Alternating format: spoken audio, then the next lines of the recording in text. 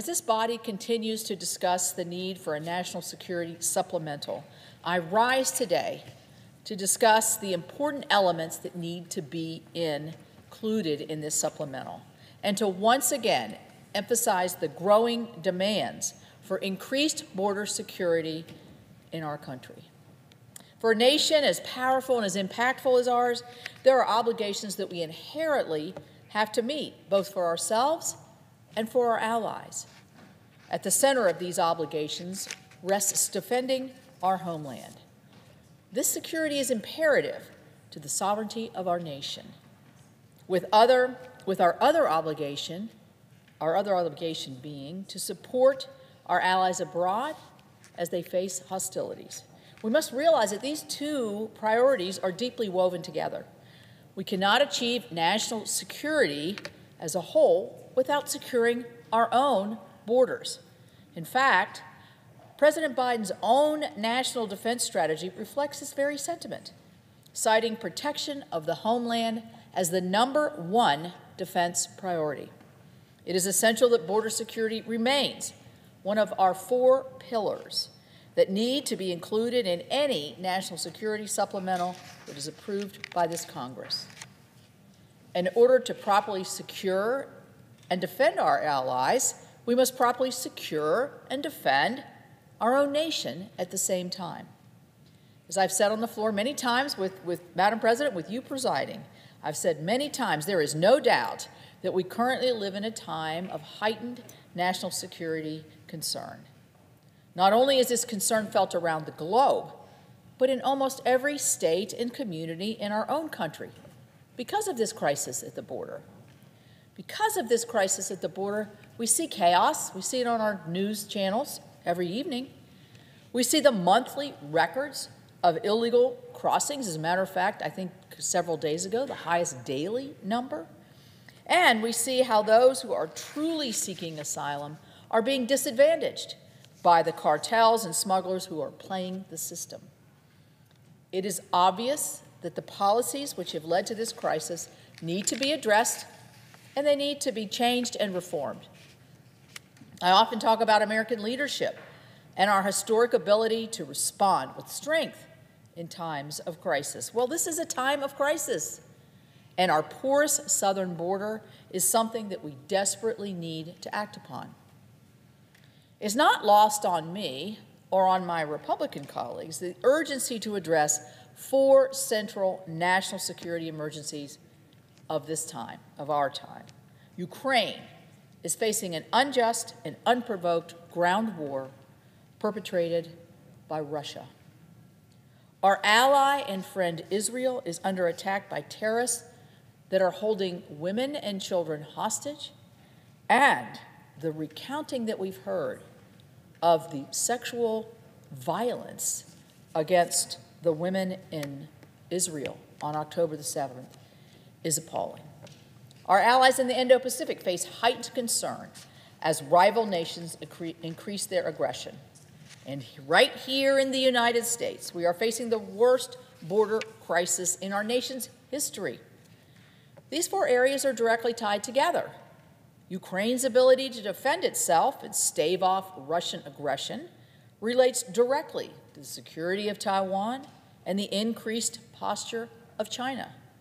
The terrorist attack perpetrated on Israel have led to attacks on our own U.S. military bases and ships, as well as the alarming rise of anti-Semitism that we are seeing in our own country. Nations directly opposed to the United States, they're opposed to our values, our way of life. They are building an uneasy level of camaraderie between one another. And you can guarantee that these nations, watching our self-created security crisis at our border and waiting to see when we will finally wake up and react. Our country must take notice of this. The supplemental text before us does not make any policy changes, but instead just throws more money at a broken system. That's not a solution. It doesn't address the actual policies that are fueling this situation.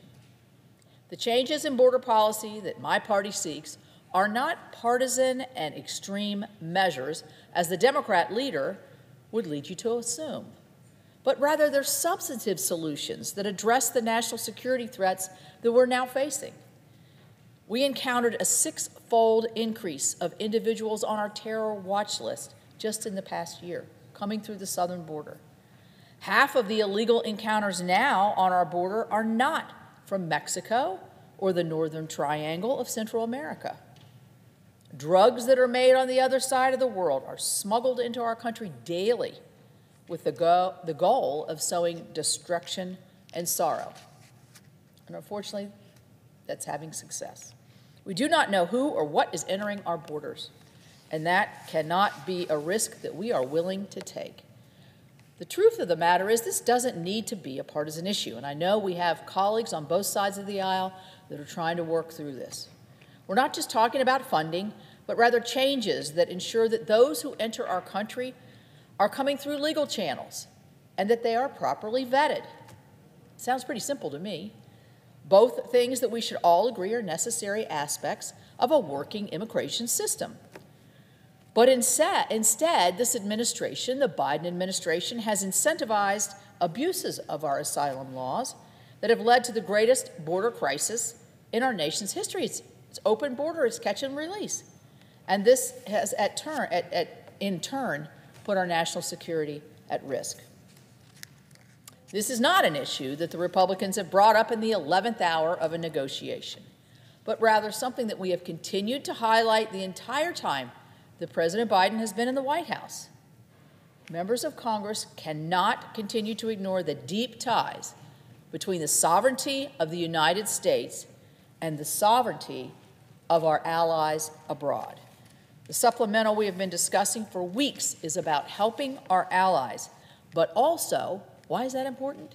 Because we have to advance our own interests at the same time, and the border is a big part of our own interests. This is not a time to play games, but instead it's time to meet the challenges of the moment. While others refuse to accept the reality of the landscape we face, Republicans remain at the table. For too long, we've been on the floor voting on radical nominations to advance the Biden administration agenda, instead of the legislation needed to help solve many of the problems I've described, including border security and our weakened defense industrial base. And I would add in, as member of the Appropriations Committee, our appropriations bills which have been teed up since July, and the leader has refused to put them on the floor. All that serves to do is waste time that we simply do not have. We must seek agreements that address our concerns, that provide necessary relief, and strengthen our security that will move the interests of the United States forward. I ask my colleagues in this chamber to recognize that. The time to invest in the national security of the United States and our allies abroad is now.